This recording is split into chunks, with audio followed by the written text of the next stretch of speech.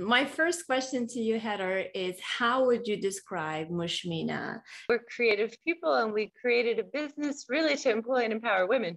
If I could help someone in Ghana create a market for their artisan products, like that's where I felt like my real calling was. You were talking about it earlier as a passion, for women empowerment, and now you're acting like as a businesswoman, with a business plan. Did you think that in the middle there was like a market gap? Did you see an opportunity there? It was more on a whim. It was more like I'm an artist and a designer and I wanted to help. And I have this interest in international development, work with people that have different skills than you. I think my sister and I, one of our challenges is that we're both designers. So we're more coming from the arts perspective than business. So there are a couple of things I wish I would have done, like built a team, gotten investors. We didn't do that. We did it like a bootstrap, small business style. That was like our first big risk because, it's like buying a car to get into those shows, like 15,000 for the booth for a month.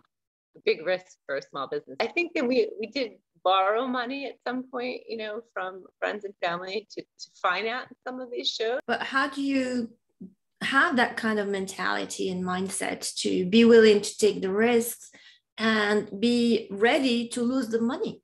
Being an entrepreneur is a certain personality.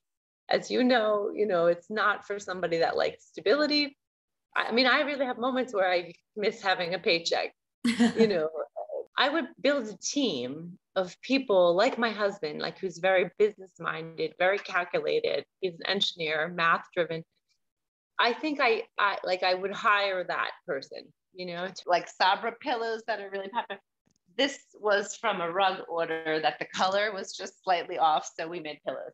Oh, so when things are not really going your way, and I suppose that happens quite a lot, as any entrepreneur, how do you deal with the situation? How do you manage yourself first? Just change the way you're framing something. You want to start a business. He said, don't do it for the money. He said, if you want to make money, go work for someone else. You'll probably make more money, at least the first decade you will. But he said, it's a marathon and you need to be willing to run it. In my house. So this is our clothing over here. This is my small line. The studio is in my house. So, and my advice to them and their advice to me is like, we have to just stay present, like just be in today, because it's sort of hard to plan like what tomorrow looks like, given all of the challenges that we just went through. In the year of pause, it just made me look at like, where is the value in the business and what can I bring to add value to people's lives, not just more fashions. Pursuing this path, I would say like, you need that network, drum up that network before you like really dive in completely. I mean, do it at the same time, maybe.